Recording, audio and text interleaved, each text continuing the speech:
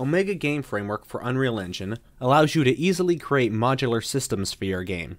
This is primarily accomplished using two features: gameplay systems and gameplay modules. Put simply, gameplay systems are blueprint world subsystems, meaning they are spawned into and exist in the game world, while gameplay modules are blueprint instance subsystems, meaning they are created as soon as you start your game and remain running until your game is shut down. To create a new gameplay module, we can search for it in the Blueprint menu.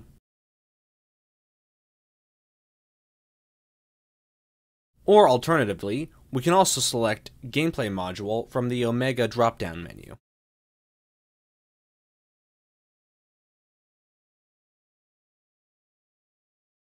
To add the module, go to Project Settings, and then under Omega Game Framework, select Registered Gameplay Modules, and add yours to the list.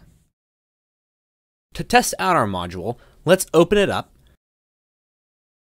select Event Initialized. Then let's just print out a string whenever the module is initialized at the start of the game.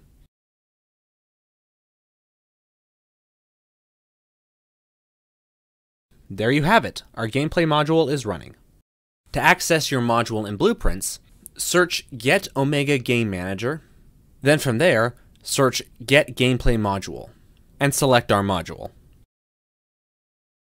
Let's also add a variable to the module just to test out. And as you can see now, we have full access to our game module. Now this is incredibly useful for breaking up different systems that are meant to run for the entire game instance. However, since they run on the game instance, we are going to be limited into what they can do functionally, specifically when trying to access information about the world or level we're in.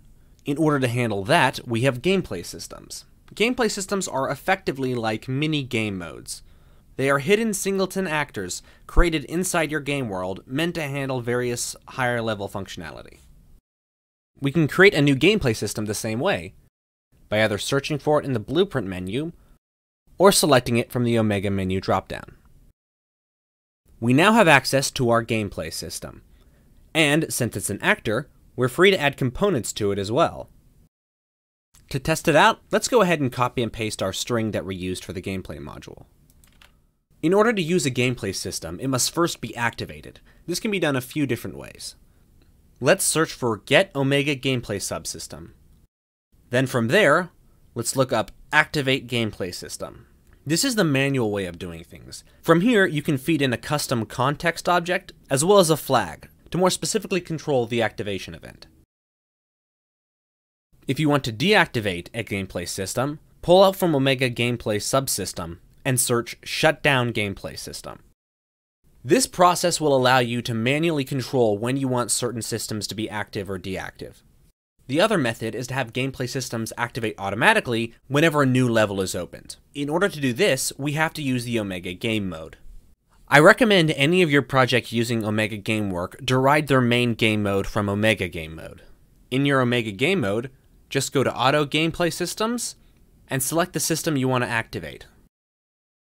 Now on startup, if we look at our world outliner, we can see our gameplay system is running. However, if you want to handle things even more modularly, you can activate gameplay modes from gameplay modules instead. In your gameplay module, simply go to Auto Gameplay Systems and add yours to the list. This will ensure your gameplay system is automatically activated every time a new world is opened. Note that this will require the use of Omega Game Mode. So let's try one more time. And there we have our gameplay system running. If you found this or any of my other work helpful, I would greatly appreciate it if you would consider donating to support my work. Links for everything in the description below. Thank you so much for your time.